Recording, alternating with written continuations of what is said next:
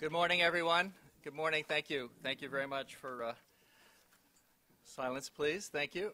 Good morning. I'm Stephen Flanagan, Senior Vice President and Henry A. Kissinger Chair here at the Center for Strategic and International Studies, and it's a pleasure to welcome all of you on behalf of our partners, the Polish Institute for International Affairs, and our sponsors, the NATO Public Diplomacy Division and Rolls-Royce North America. It's great to see you all here. It's a real testament, I think, to our speaker that we could turn out such a good crowd early on the first Monday after Thanksgiving.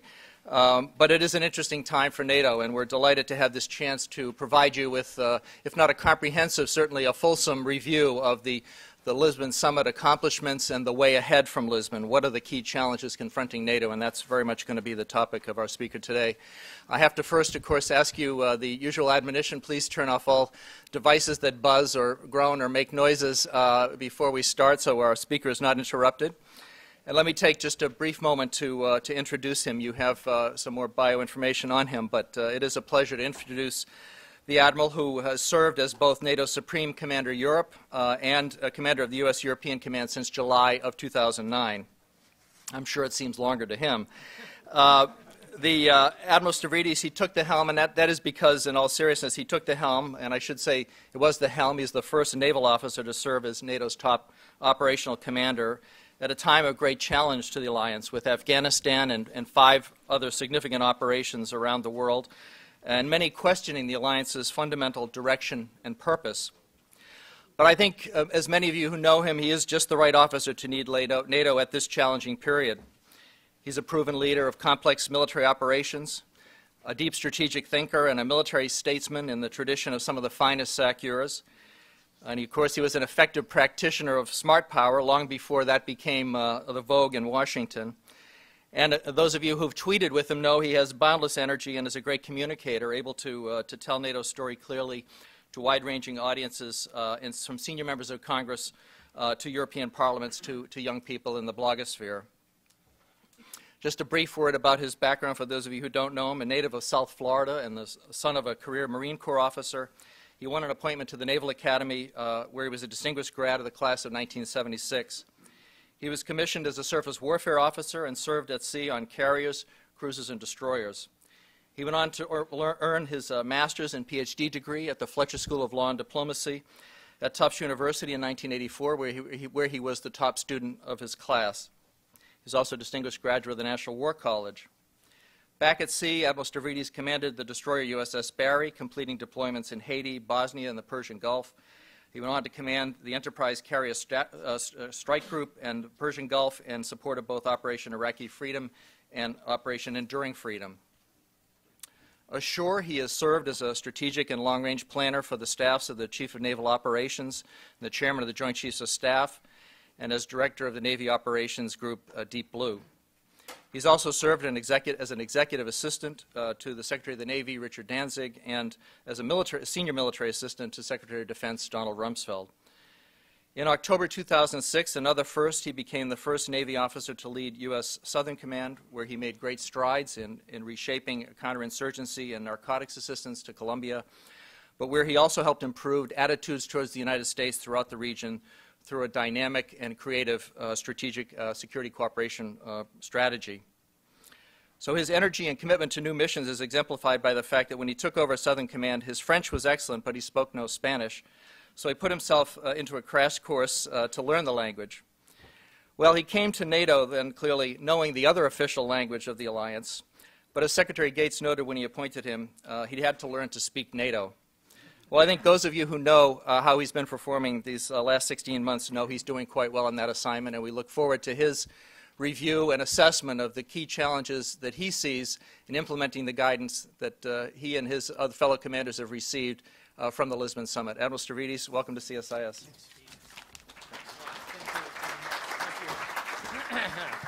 Well, thank you, and good morning, everybody. I am going to use just a couple of slides, but if you're still overcoming the little bit of sleepiness from Thanksgiving, I assure you they're not devastatingly boring PowerPoint slides. They're really just a few images to kind of move our conversation along this morning. Steve, thank you for that far too generous introduction. I will I will do my best to avoid speaking anything other than clear and simple English this morning. But what I'd like to do, first slide please, is simply talk about the alliance for a few moments, and then I'll try and give you a bit of a report from the Lisbon summit, and then I'll talk about, and I think this is what we're really interested in, kind of what's the next step? What are we going to move forward on? What are some of the key issues that we're going to try and focus on? And of course, in that segment, I'll talk a bit from my particular perspective as the Supreme Allied Commander, which is a very exalted title, but what it really means is I'm the operations officer for NATO. So I get to operationalize a lot of the ideas that come out of the summit. Just to kind of put us on the same sheet of music, next slide. I often start a presentation by talking about bridges. This, of course, is a bridge over the Drina River. It's in the Balkans, and it figures in the title of an extraordinary novel, The Bridge on the Drina, by Andro Ivic, who won the Nobel Prize. This bridge, of course, is in Bosnia-Herzegovina. Today, I would thematically think a little bit of the alliance as a bridge in time, a temporal bridge. It is a bridge that I think connects both Europe and North America, the partners, as well our larger set of partners, our partners for peace, many of whom are represented today, and indeed potential partners like Japan and others who are part of the global set of actors for security and good. So today, when I speak of NATO, I'll talk a little bit about the alliance as a bridge in time from this Cold War to this new world that emerged after the Cold War. And today, I think we're in a bit of a new world. So I'll be talking a fair amount about that bridge in time that I believe NATO is and where that bridge is headed. Next, please. We should start by thinking to ourselves, why does NATO exist? This is a very tragic photograph. It's the graveyard at Verdun, a battlefield in the First World War. And I put it here as emblematic of the terrible wars that swept Europe and really swept the world in the 20th century. I mean, this was a devastating period in Europe and really throughout the world. This battlefield at Verdun, in 1916, over a 300-day period during the battle, 1,000 people a day died. 1,000 a day for 300 days. This cataclysmic series of wars that swept Europe and swept the world really was the creation point, if you will, of NATO in a certain sense. NATO was designed to avoid this kind of cataclysmic conflict. Next, please. And so we see a NATO that emerges in the Cold War period. And look at that photograph. It's crisp, it's precise. We knew who we were. We knew what we did. That was the NATO of the Cold War period. It was sharp, it was clear, everything was very defined for us. Next, please. So then the Berlin Wall falls. And just as this photograph is a little bit out of focus, even so you can sense the jubilation in it, the great sense of wonder that the world is really changing. And there is a sense of real optimism at this moment, a sense that a new world is emerging. Next slide. It didn't turn out quite as optimistically as we had all hoped. The new world, I would argue, has moved in time into a kind of a new world, one that is very challenging for us, that presents a very discrete set of challenges to the alliance. And I think that set of challenges is what energized the alliance as it drafted this new strategic concept. So let me talk a bit about that. As you all know, the first strategic concept was written decades ago. The most recent one was in 1999, 10 years ago. So this new strategic concept that is emerging, I think very accurately looks at the thread of threat and provides us with a way ahead. And that's what I'll talk about this morning. Next, please. So I'll start with a challenge that may surprise some of you who might have thought, well, the SAC year will start by talking about Afghanistan and terrorism. Those are certainly parts of our challenges. But I would argue demographics is a challenge, and it's one that we should consider and think about. This is not a NATO problem to solve, but as we look at declining populations, particularly in Europe, in Russia, in the Baltics, in the Balkans, in parts of Western Europe, as these populations decline in numbers, we will have security impact. First of all, almost all of our forces today are all volunteer forces. 25 or so, 24 of the NATO nations are now all volunteer forces. So finding that recruiting pool is going to be more challenging. We're also going to be spending more of our tax dollars on social services to support an aging population. All of this will create challenges in the security realm. Now, these are not NATO challenges to solve, but they are aspects to this security dimension that we must be aware of as we move forward into this 21st century. Next, please. The insurgency in Afghanistan is, of course, a challenge and was very much in mind as the new strategic concept was drafted as we went through the summit. And, of course, the interactions there with President Karzai and the ideas of transition in Afghanistan were very much central to the discussions we had in Lisbon. Afghanistan is a very challenging problem set for the alliance and for the entire ISAF coalition. As you're all aware, NATO, the 28 nations of NATO, are but a part of the larger ISAF coalition, a total today of 48 nations, the most recent being Kazakhstan, who attended the summit. So those 48 nations who are also supported by 70 nations that are providing financial assistance to Afghanistan, all undergirded by the United Nations. All of us, despite all of that great international support, find this to be a very challenging problem set. Next, please. Next slide, please. Look closely at this slide. It represents a challenge closer to the European continent, and it's the Balkans. This is Sarajevo. It's the National Library in Sarajevo, destroyed during the siege of Sarajevo. There you see a cellist playing bravely during the siege. It's a famous story. It's immortalized in a novel, a fictionalized account of this called The Cellist of Sarajevo, which I would recommend to any who would like to understand the kind of fabric of what it was like to be in that city under siege for 4.5 years.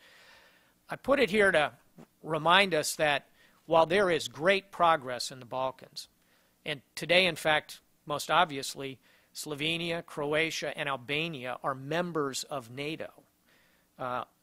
Additional Balkan nations will probably join NATO in the years ahead. We have made enormous progress from a period of time in which we had over 50,000 NATO troops at one time or another in the Balkans. Today, in Kosovo, when I took over 16, 17 months ago, we had 15,000 troops in the Balkans. I reduced that to 10,000. I've just made the recommendation, which has been approved by the Secretary General and the Council, to further reduce the troop levels there to around 5,000. So we've come from 50,000 troops in the Balkans down to only around 5,000. That's great progress. I think we're in relatively peaceful zone in the Balkans today. So we can make progress in these very challenging situations. But I would include the Balkans as part of the area that we must continue to watch and be engaged in to make sure that we do not fall back to photographs like this. Next, please. I worry about missiles, about ballistic missile threat, and the alliance, as you know, during the summit has taken a step to agree to incorporate the U.S. Phased Adaptive Approach Missile System with the NATO C2 command and control capabilities to begin to create a missile defense for the alliance. And I think that's an important step as well. Next, please. Terrorism. We are all well aware of this. There were 300 kinetic terrorist incidents in Europe over each of the last several years. Many in the North Caucasus, like this photograph, some in France, some in Spain. There are different reasons for it, but terrorism, which is within the domestic sphere of the nation states is a law enforcement problem, but NATO has a role to play in supporting this, principally in actions as we are undertaking today in Afghanistan to ensure that we don't suffer additional attacks from al-Qaeda and other organizations along those lines. Next, please. This is a hard picture to look at. This is a Ukrainian prostitute.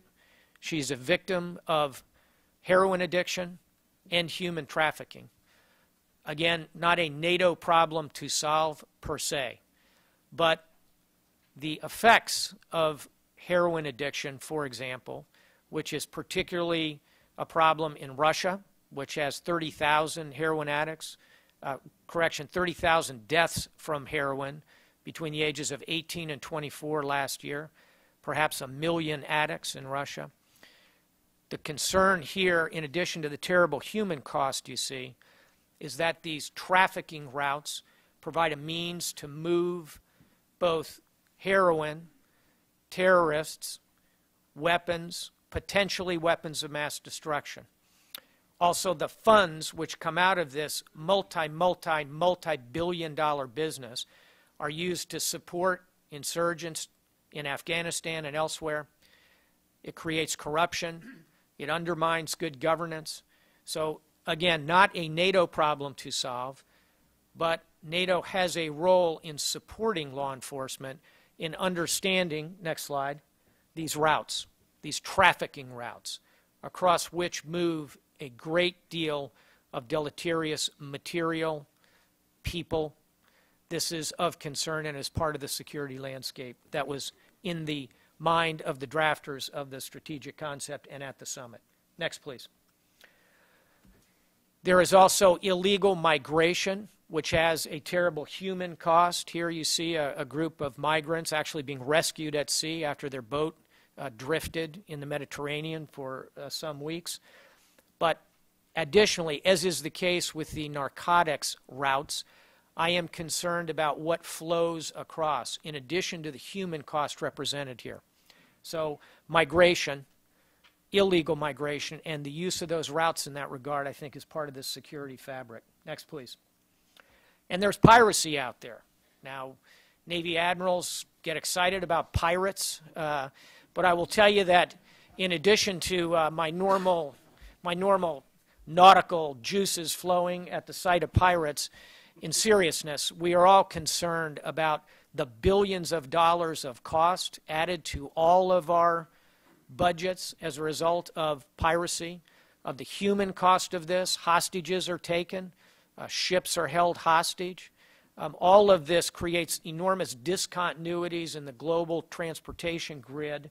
This particular photograph is a pirate skiff that is under attack by a Danish ship operating under NATO flag off the coast of Eastern Africa, off the Horn of Africa. So piracy is part of this fabric of security and challenge. Next, please. Now look closely. What doesn't fit in that picture? There's something strange there. I put it there. It's a whimsical photograph, but I put it there. You know, if even the babushkas in the village are breaking out their laptops, you know how vulnerable we all are. You know how dependent we are on cyber. And I would argue that the NATO alliance, with its extraordinary sophistication, is probably at the highest level of vulnerability. So cyber and cyber defense is very much a part of what we will seek to do coming out of the summit. Next, please. Julian Assange, the leader of WikiLeaks.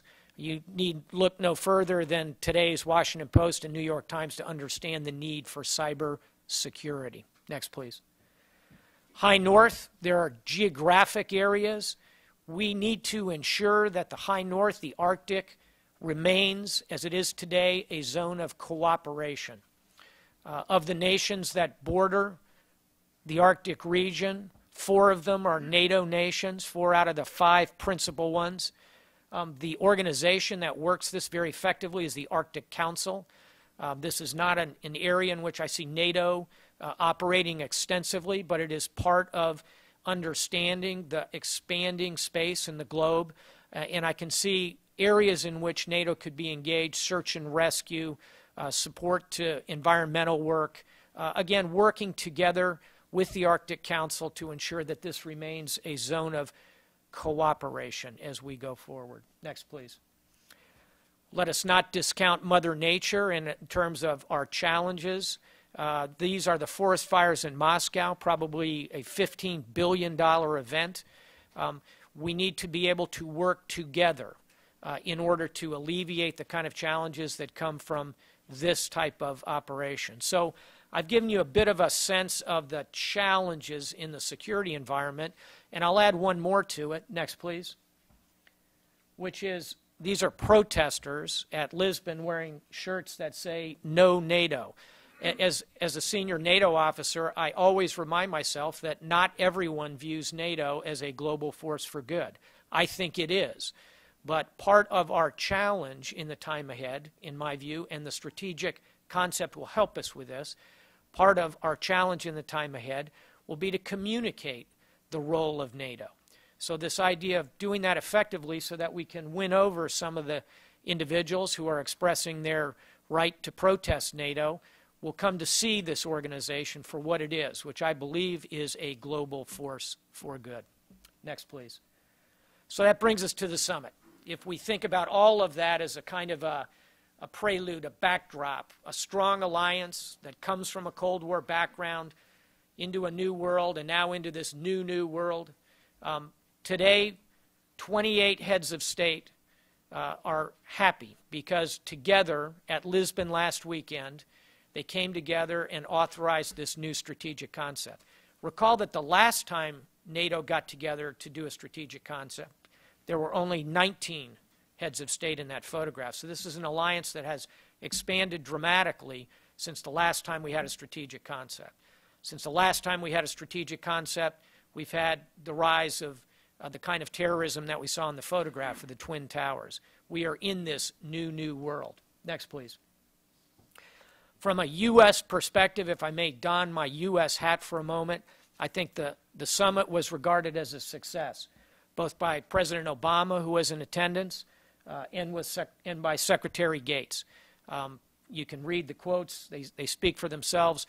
I would also highlight for this audience President Obama's excellent op-ed, which he published in the New York Times in the days immediately before the summit, which pointed out that this transatlantic link, this European-U.S. relationship, NATO, all a part of that, are the cornerstone of U.S. security.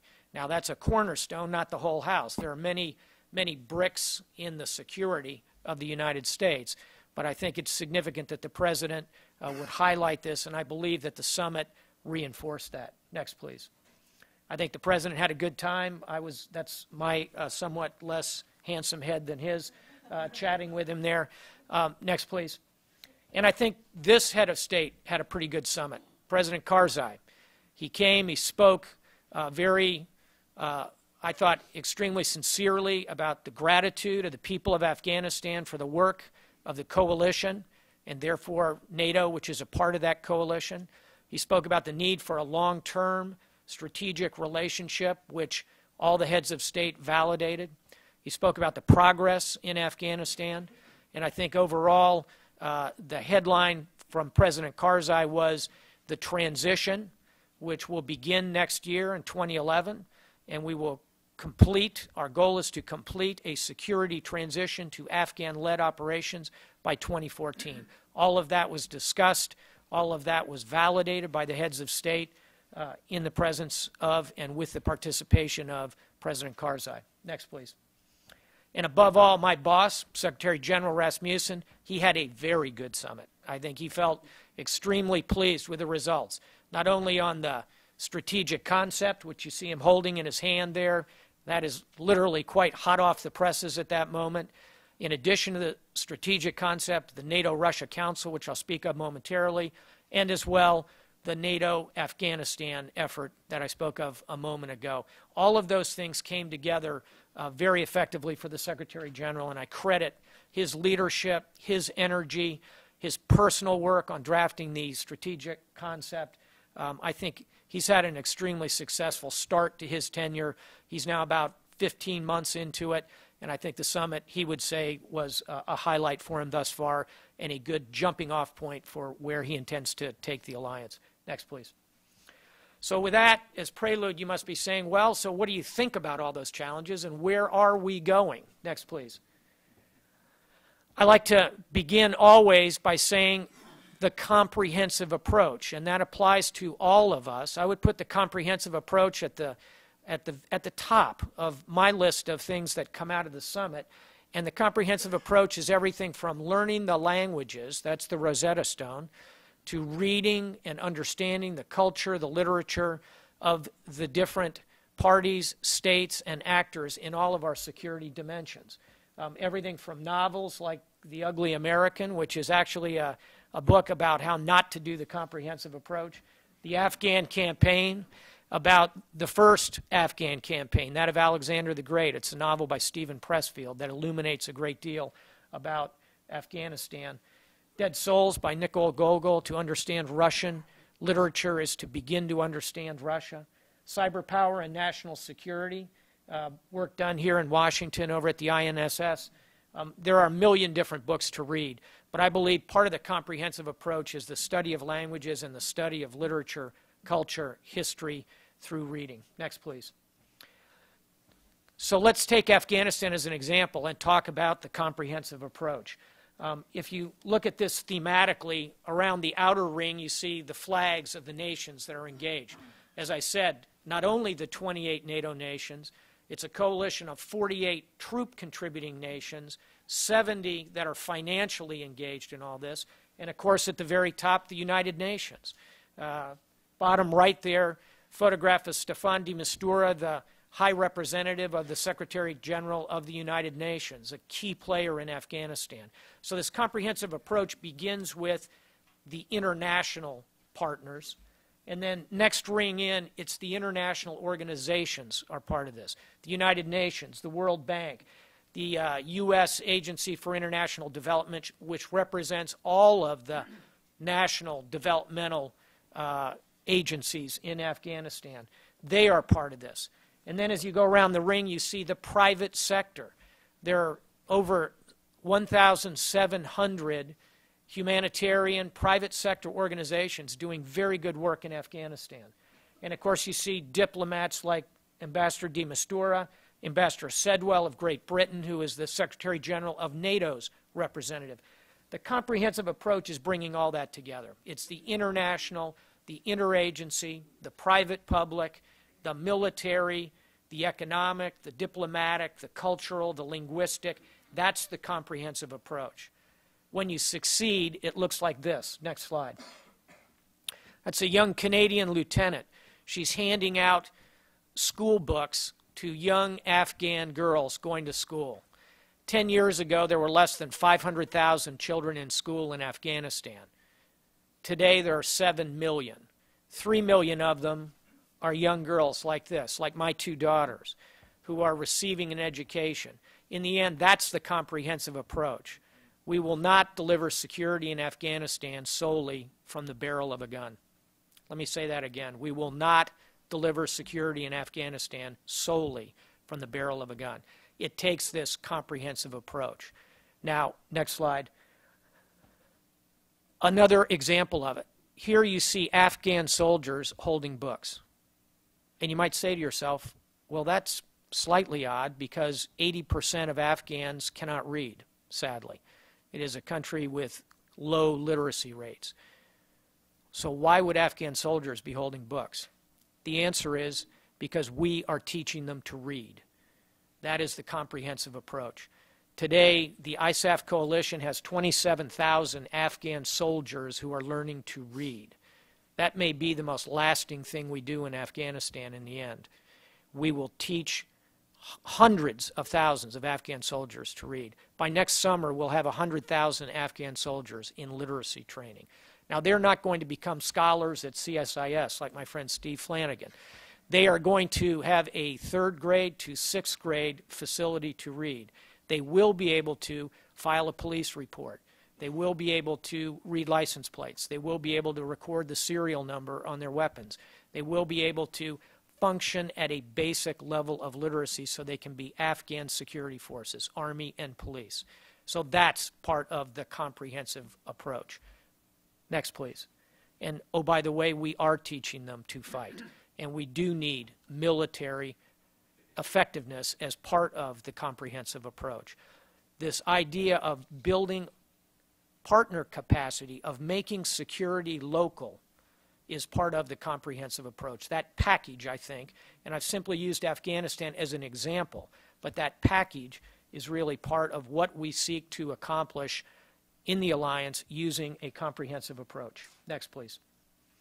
Now, that's a boring picture. It's just a building.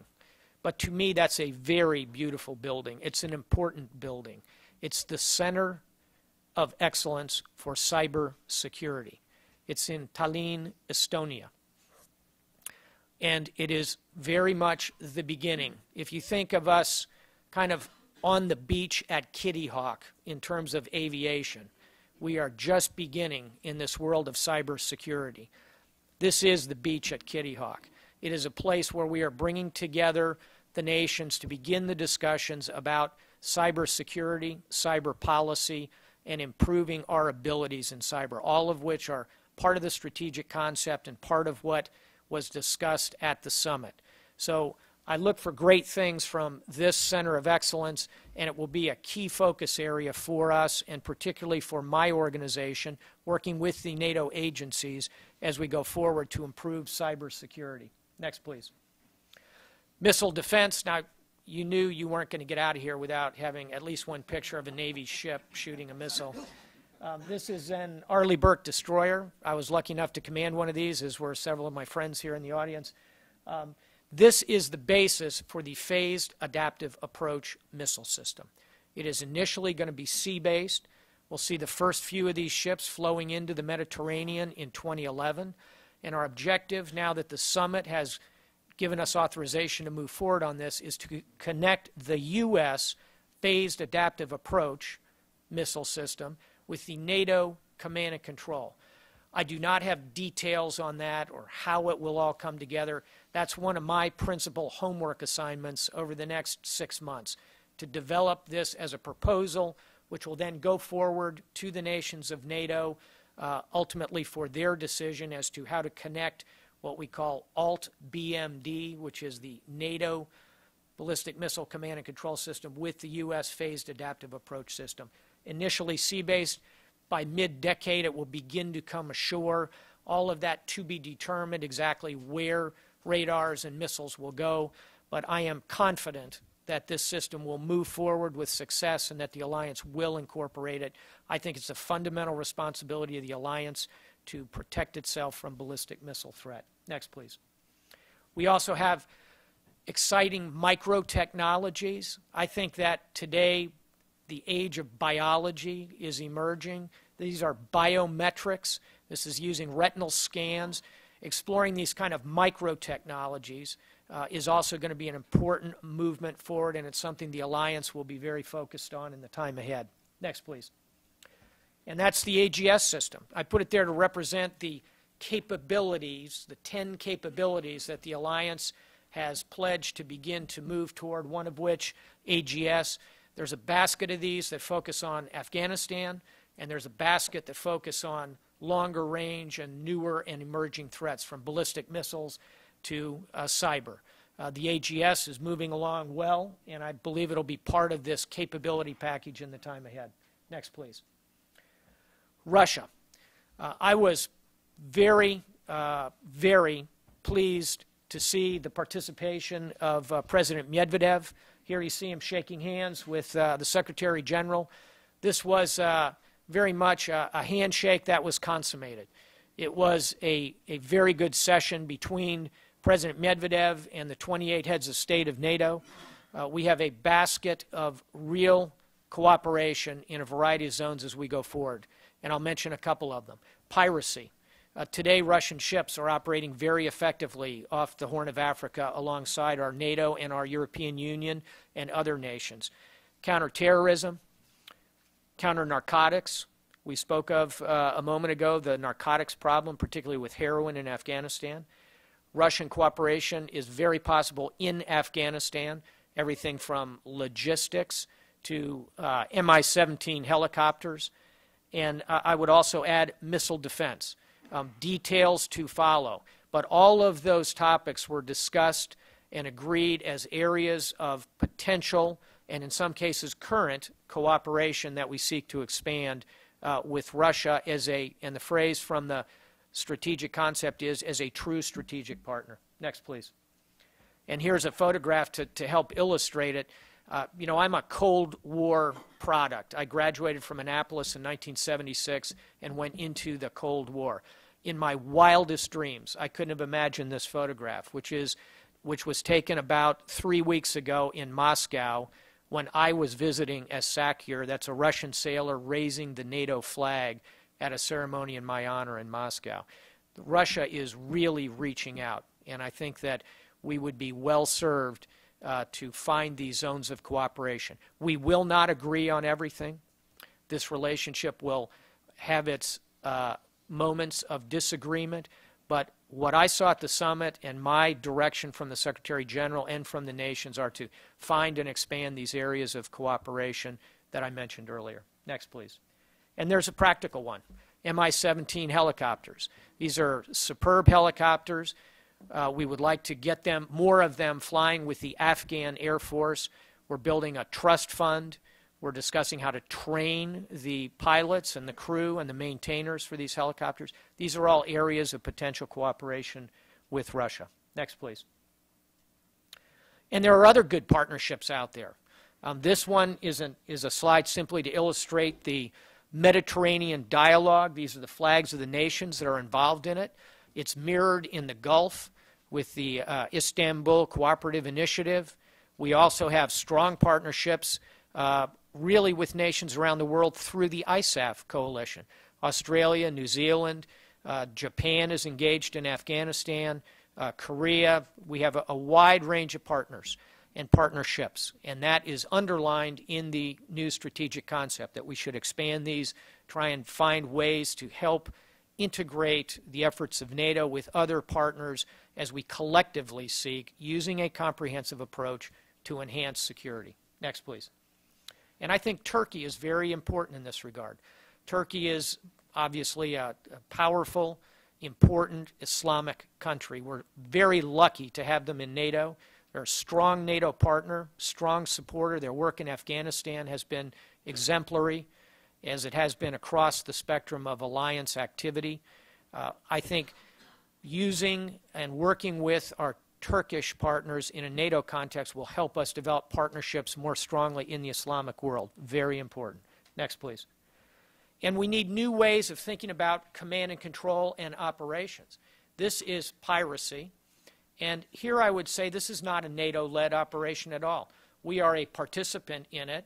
The European Union, I would say, is the strongest actor. Here you see an example of the European Union and NATO serving, working alongside each other in complementary ways. I think that's an important relationship in the future. It's mentioned in the strategic concept. And as you can see from the slide, you see flags of other nations that are equally involved in this piracy effort.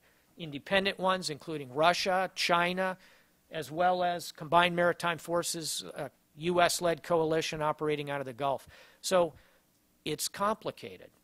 It's not simple. It's certainly not just NATO steaming off to try and solve a piracy problem. It is instead this new world of global cooperation, of partnerships like this that come together to work on problems, in this case like piracy, which I would freely admit will not be solved at sea. It's going to have to be addressed eventually in the Horn of Africa itself, and I think over time the European Union may be very well positioned to do so. Next, please. And we've got to communicate all this, and we've got to do that vastly better than we do now. And I put a few journals along the side. I like academic journals. I've published in a few of them over the years. I think books are important. I've talked about books. But all of that pales by comparison with moving your message in the social networks. That's why I made Facebook the big thing there. I gave a talk at RUSI about a year ago in London, small group. I said, as I often do, I'm on Facebook. Friend me. Got a little laugh out of the audience just like that. Ha, ha, ha. There was a reporter in the audience from AP, and she wrote a very short article, as AP often does, and the headline was, NATO Admiral Needs Friends. And it was nice. The article got picked up in only 2 countries. It got picked up in Indonesia and Finland. The next day, I got 250 friend requests from Indonesia and Finland, most of which, the ones from Indonesia, said, Admiral, I understand you need friends. What is NATO? Now, we laugh, but the point is, you reach out to this global audience. You have a chance to explain what NATO is, to educate, to hopefully convince that NATO is a force for good in the world. That's the power of Facebook. The kind of cliche trick question these days is, what's the 3rd largest nation in the world after China and India? It's Facebook Nation. There's 500 million people on Facebook today. So using these kind of mechanisms to move, I think, the good ideas that have been generated in the strategic concept and that have come out of this summit will be an important challenge for us in the time ahead. Next, please. The command structure. We have a still too large command structure in NATO. If you can look here, back in the 1990s, we had 40 headquarters and 25,000 people. Now, that's been on a pretty steady downslope, but we're going to cut it even more. We're going to go down to 6 headquarters and about 9,000 people. Those are big cuts from the Cold War, but they're appropriate. We're going to make them sensibly. We'll do them analytically based and in a militarily sound way, and they will then be debated by all the nations and agreed to. So this is efficiency. This is saving money. This is saving costs, and it's important to do that. This is part of NATO reform that I am involved with. Secretary General is also driving NATO reform in the agencies and in his headquarters in Brussels. But this is my command structure that we are going to be reducing. Next, please. And even so, we'll continue with operations. Next, please. And we will never undervalue the importance of this. This is Article 5 of the NATO Treaty. Article 5 says an attack on one nation is regarded as an attack on all. This is the absolute bedrock of the alliance. So I've talked a lot about a variety of different aspects of the alliance moving forward, but I would want to emphasize the ongoing importance and the bedrock of Article 5. This is what the alliance in the end is all about. Next, please. And it happens, all of this, all these exciting things I've talked about, happen in an era in which money is being squeezed. That's a €1 coin, folks. For the Americans in the audience, that's worth about $1.40, but it's squeezed. And so are our finances here in the United States. And so people ask me, what's the biggest challenge in all of this? And I would say it's doing all of these exciting things in an era of declining resources. Now, here's the good news. The NATO alliance has a GDP, a gross domestic product, of $31 trillion. This is an extraordinarily wealthy alliance.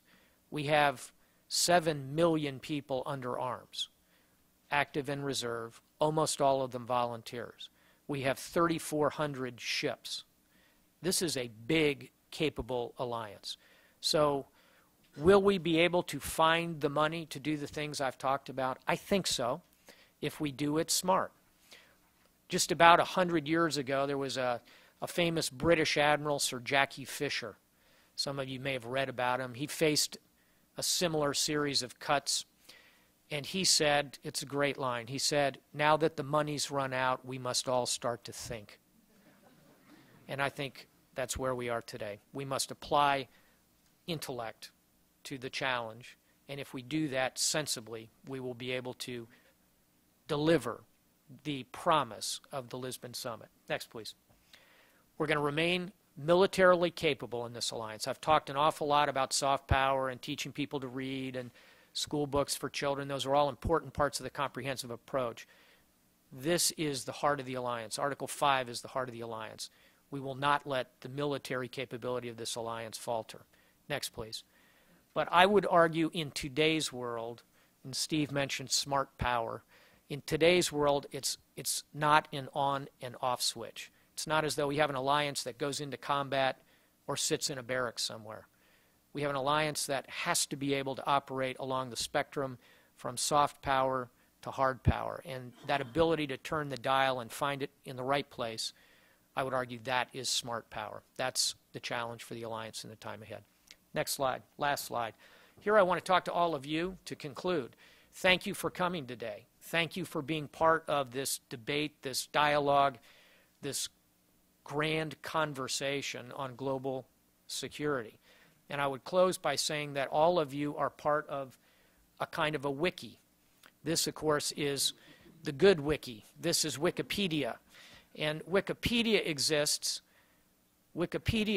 not because 12 geniuses are in a room typing up all that great information. Wikipedia exists because all of us are inputting. All of us are adding to that base of knowledge. You know, it's a perfect metaphor of why no one of us, no one person, no one nation, no one alliance, no one of us is as smart as all of us thinking together. And that's kind of the vision statement of Wikipedia. The vision statement is a world in which every human being can freely share in the sum of all knowledge. A world in which every human being can freely share in the sum of all knowledge. I would argue events like this that CSIS is putting on, this conversation in which you are all involved, you are helping create the sum of all security. Thank you very much. It's a pleasure being with you today. Thank you. Thank you. Thank you, Admiral. Great. Thank you. Thank you, Admiral. The Admiral has about 10 minutes for a few questions. If you could please identify yourself and wait for a microphone. Sure. And also, just to clarify for those journalists that are here, the Admiral's remarks and the entire proceedings today are on the record. Indeed. Hans Benedict Hans. over there. There's a mic right there, Hans. Hans, you're standing next to him. Yeah. Well, thank you very much for a great presentation. I'd like to ask you about New START. As you know, the administration will be seeking during the lame duck session to get New START ratified, and there was a call in the communique at Lisbon for ratification, and a number of heads of state did the same. There was a lot of progress on missile defense, both within NATO and with the Russians. That obviously will allay some of the concerns of those who are potentially opposed to ratification. There was a statement in the strategic concept that said that NATO will remain a nuclear alliance. And then you just said Russia is reaching out. So I wonder how that all plays in to the upcoming ratification debate. And just to put a sharp point on it, from a European perspective, what do you think would be the consequences if START is not ratified? Well, first of all, I think, Hans, you've outlined very well the view from Europe and the view from the alliance, and also the view from the administration, which is that the treaty is a good treaty. It makes military sense. It makes strategic sense. And it is also part of our relationship, quite obviously, with Russia, both the United States and therefore a part of the NATO relationship as well. So as you articulate, the alliance is in favor of it. The administration is in favor of it. As a senior military officer, I am in favor of it. I think the treaty is a good one that will advance U.S. interests, and I believe it will also have a salutary effect on U.S.-Russian relationships and therefore NATO-Russia relationships, and I think all those things are important. Others? Yes, this one right here. Yes, this table here in the center. Yes, I'm sorry. Hi, Sandy Sorsbach from the Air Warfare Center at China Lake. Hi, Sandy. As you were discussing things at the alliance discussion with Russia, did you get a sense of Russian concerns about China's ever-expanding ambitions, especially as they look at Russia's resources? Do they have concerns about China's reaching out toward them in a less than friendly way? I did not hear that addressed, Sandy, at the summit. I think Russia and China have a relationship that, from what I can see, is professional and civil. I think personally that a a strong Russian relationship with Europe, a strong Russian relationship with the West is extremely positive for them, and I think that's a separate discussion for Russian relationships with China. So I would stand on my earlier remarks that over time I am convinced we can find zones of cooperation with Russia that will help orient Russia toward the West, and I think that's of great importance. Yes, Julian? Thank you very much. Julian Lindley, French from the Netherlands Defence Academy, Admiral. A subtext for the entire strategic concept was understanding